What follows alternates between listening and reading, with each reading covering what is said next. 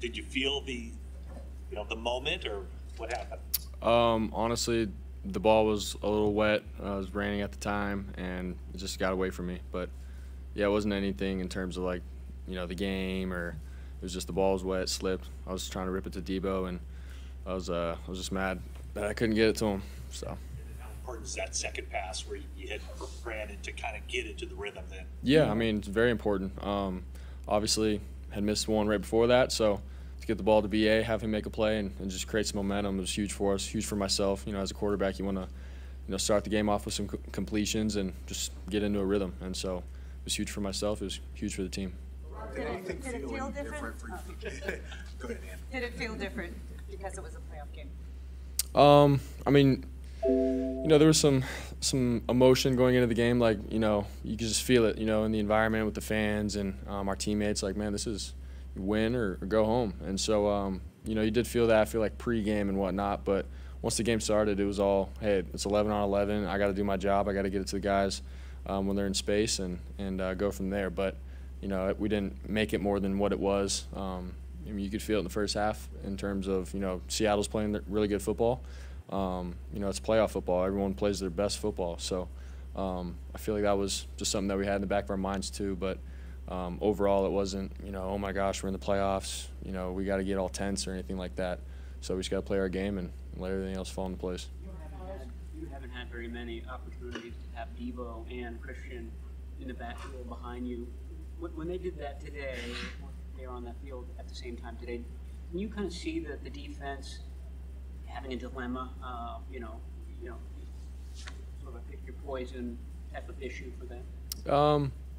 I mean, yeah, I think obviously it's hard for a defense to stop that when you got both guys coming out of the backfield any which way or doing all these exotic things that we do. But I thought that, honestly, credit to Seattle. They did a good job, I think, on third downs and everything like that. In terms of playing man, they had great coverage. I feel like they had a good plan in terms of how to stop our guys out of the backfield with Christian and Debo. But at the same time, like once we did get the ball and they made plays, then we did exactly that.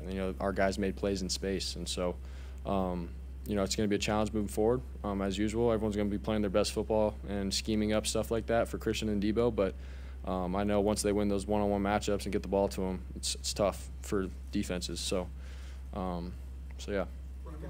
In the first half, you were able to move the ball well, but couldn't get into the end zone or have trouble finishing drives. Why were you able to turn that around in the second half? Yeah, I mean, I think it's just there's a couple plays, man, where it's like you got to be on point. Once you get those matchups and opportunities to capitalize on, you got to do it, especially in the NFL, playoff football. And so that's I put that on myself. There's some plays where I should have put the ball up, give Georgia a one-on-one shot, and instead of taking a sack. Some plays like that where I got to be better. And so coming into the halftime, Kyle just was straight up and was like, hey, man, like you got plays are there. The opportunities are there. We just got to keep it simple and get it to the guys. And so we knew what our plan was coming out of halftime into the second half, and I thought we just executed everything and we finished drives where we didn't do the stalling. We didn't overthink things in the second half. You moved around a lot today, but after when you roll left, roll right, you get it to Elijah in the open flat there. You really looked as excited as I've seen you. That was just because of the play? It was the moment? What were you feeling there, and could you talk us through that play? Yeah, I mean, it was just a broken play. I was trying to go left to BA and then go through my progression from there. It just broke down. And so, once Elijah did his job in terms of, staying in protection, and then if he had time, he could get out, and he was my last read. So the front side just broke down, and when I scrambled, Elijah was where he needed to be. And that's why I was excited. I was like, man, that was sweet that, I had that trust in you to be there, and the same for him, for myself. And so, once we completed that and scored, it's just a huge part in the game, to create momentum. And it was just a big play for everyone and a big moment for everyone. So I was just excited about it and just wanted to create some juice for our team and just celebrate a touchdown with my guy Elijah. People called you slithery moves really? Out there. Is this something you knew you had, or is it just instinct to be able to move right when the defensive lineman's coming one way? Yeah, I mean, it's not something that I go into a play where, if it's not here, I'm going to scramble and do this and that. I want to go through my progressions and stuff, but I feel like it's just the instinct that I have of playing football throughout the years of, if something's not there, the play can still be alive. That's sort of in the back of my mind. And so growing up, I've been able to scramble and make plays off schedule. So in those moments, and a couple of those touchdowns, I think it was just something that I've always done my whole life in terms of finding a way when it's not there. So that's all it was. You almost got a fourth touchdown pass to BA in the corner. On that rollout, you took a big shot at the end. So when you look back on that play, was it worth it? Yeah, I think. Was that the same ribs over the same area where you? Yeah, it was on my left side. Nothing from that hit. It was a good, clean hit from the defensive lineman. Obviously, in that kind of situation, I got to be smarter with getting the ball out if the first read's not there, instead of doing all that extra stuff. But yeah, it was just, I felt like it was one of those situations where, man, if we can just put one more touchdown in, put the nail in the coffin, but at the same time, a field goal is just as good. So somewhere I got to be smart with and just throw it away if it's not there. What's that? What did Brandon say to you after that play? He was, I was excited that, all right, we have a scramble drill on, and he kept it alive. He saw me scramble.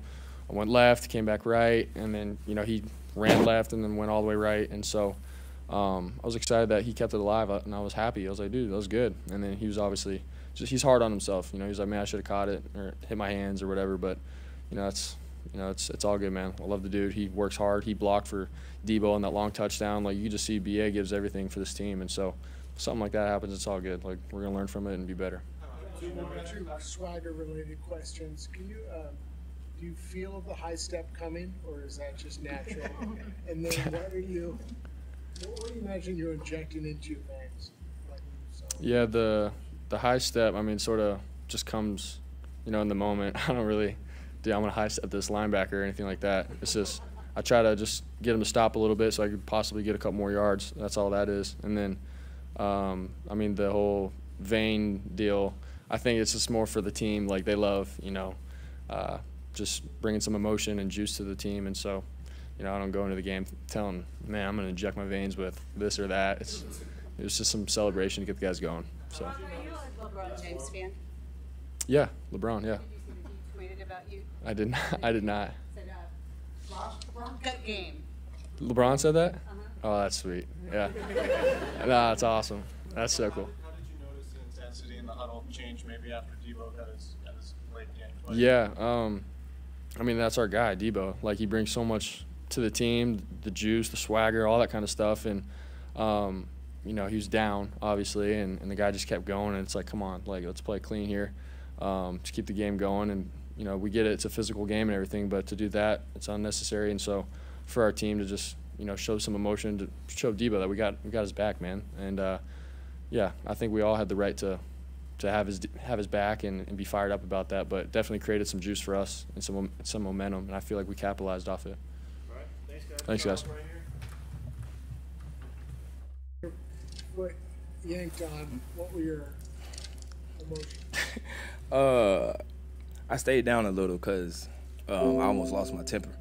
And you can see the definition of our team of IGYB, I got your back. And then second half, they scored at the end of the fourth quarter, like, you can have it. But at the end of the day, I felt like that turned our team up a notch. And as you can see, we just went out there and made plays. Are you saying that you pretty much needed that time to get yourself under? Yeah, 100%. It hurt for sure, but in my mind, I was about to lose it. But I just kept calm, and just seeing how Cal came off the sideline is true definition of our team. Can you walk us through your touchdown, and did you get a good look at what Brandon was doing downfield?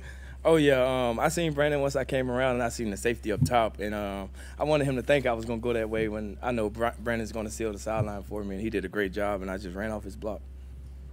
Sense any nerves from Brock in his first playoff start, and how do you think he played? I don't think it was no nerves at all.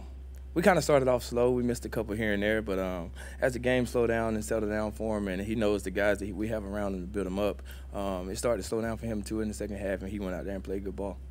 How valuable is his ability to extend plays and run around? It's great to see, the things he do back there when you think he's sacked, and his little slitheriness of getting out of stuff. it kind of makes us a little tired because we got to run around too to try to get open, but it works. So, long as Brock doing his thing, we're going to ride with him. Who's the surprised at all by the level of confidence and trust that Kyle has in Brock at this point? Not at all.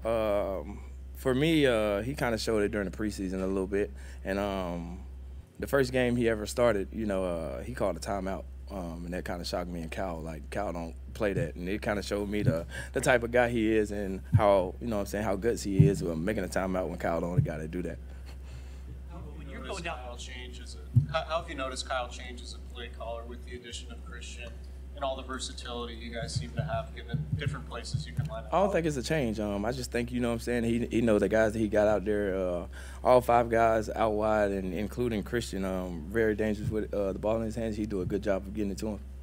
Did you think you had enough room on that sideline to make it through? I necessarily don't be thinking of things like that. I just, whenever I get the ball, I try to score, and when I see a lane, I'm going to hit it. Tell me about how did Brandon set up that block for you? Oh, he just walled off. As you can see, Brandon, very physical, strong guy, and he just walled him off, and I ran right off his block.